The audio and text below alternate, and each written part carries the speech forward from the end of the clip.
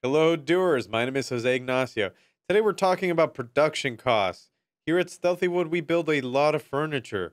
And recently, well, the price of wood shot up by 20%. So, how do we stay profitable when materials and labor costs keep changing? Inside of Odoo, we can actually track those costs by setting up inventory valuation for each component, labor rates, and work center expenses as well. And if our prices don't reflect those costs, we could lose money on every single sale. So today, I'm going to show you how to make sure your sales reflect the true cost of production so that you can protect your margins. Let's get right into it, shall we? So before we do anything, let's configure our employee labor rates. This directly becomes part of the labor cost of each production run. So if we want our product cost to actually be accurate, this number has to also be. So to do that, make sure the payroll app is installed and it looks a little bit like that. Okay, then you want to make sure you go over to the employee's application and find your employee, in this case, myself. So inside of the settings tab, make sure that my hourly rate is set right there in the bottom left corner. Now, this hourly rate doesn't update automatically from the annual salary set in the employee contract that we have up here. So we're going to need to manually calculate and enter it to ensure accurate labor costs in production. Okay, now let's set up how Odoo tracks costs for our manufactured product. So we're going to go back to our main Odoo dashboard over here. And can you guess where we're headed, Odooers? Well, we're actually going over to our manufacturing application once again. Okay, now up here, we're going to go to products and products. Perfect, you're getting the hang of this right now. We're going to select our star drawer product. So here's the most important step. Inside of this category field that we have right here, well, in this field, we set the costing method. So when you hover over it, we have this nice little internal link. Go ahead and select that to open the product category settings. Under the costing method over here, in my case, I've selected AVCO. I've selected average cost. And that happens to be average manufacturing cost split among my existing drawers that happen to all be in stock. We're going to cover the difference between standard price, FIFO, and AVCO in another video, so hang tight. But for inventory valuation to work correctly, you're going to either want AVCO or perhaps FIFO, and you might get a warning as you change that. So think about that. And as I mentioned, there's also standard price. I'm going to revert all of that. So standard price won't automatically calculate our cost during production, by the way. With the manufactured product configured, everything is done. Let's see which components are used to build the drawer.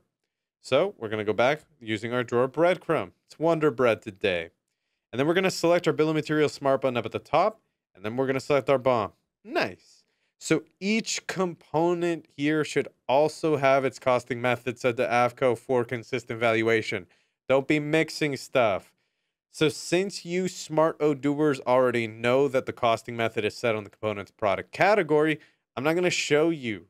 So with our components ready, let's define how long the production takes. So we're going to head over to our operations tab over here.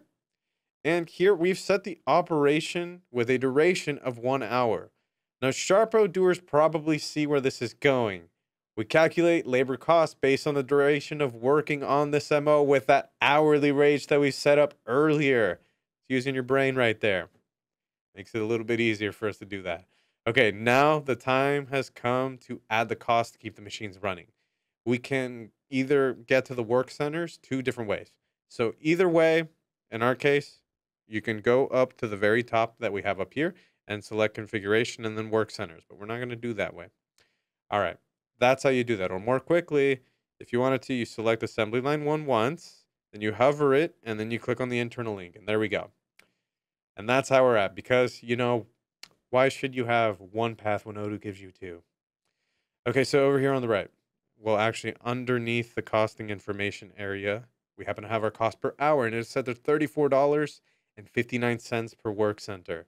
Now, this reflects the hourly cost of running this work center. All right, now time to bring it all together by processing a manufacturing order. So first, you actually want to close this window. Then we're going to close this operations one over here as well. Now we're going to go to operations and manufacturing orders.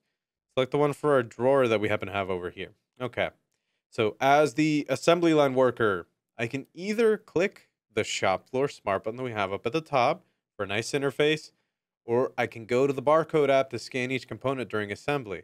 check out our consuming components during manufacturing video for a full demo of that. So for now, I'm going to keep it simple. We're just going to check the consume boxes. See, Odoo's already starting to register all that I'm doing over here. And then we're going to select produce all at the top left. And something new has appeared at the top of the page. Can you guess? Okay, so actually two things appeared. And one of them happens to have been something up at the top of the page and in the top right corner. I am now in developer mode. You should be as well. And I'm going to explain why in a second. But first, let's check out the cost breakdown for this manufacturing order. So we're going to select overview up at the top. All right, so over here in the very top line under unit cost, we see how much it actually costs to produce the drawers in this MO only. And whew, how did it get so expensive? Let's see what's going on. So the first section that we happen to have with blue links shows components costs with each unit price listed. Odoo gets those numbers from the stock valuation of purchased items, which we're going to look at in just a second. So next up, we happen to have operation costs. And there's a line for assembly 1, which reflects our work center cost. And below that is actually me.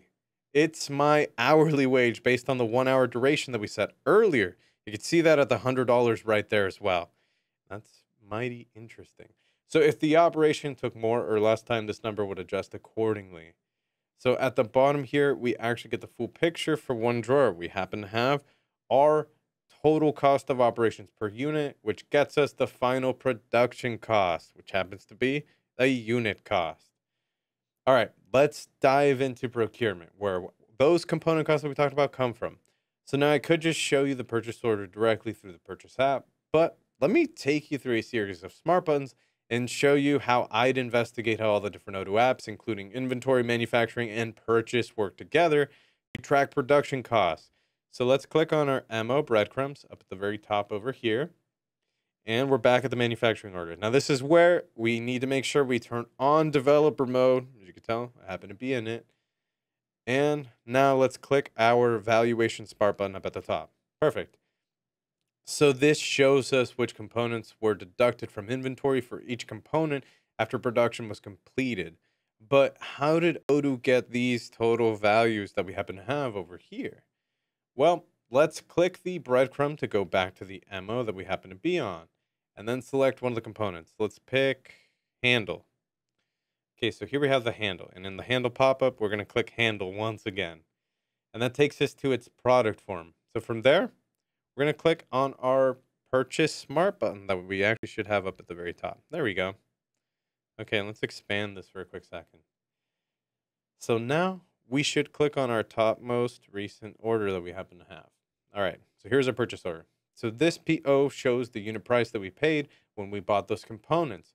Odoo happens to actually use that to calculate the value of what was consumed. But that value only updates after we receive the items.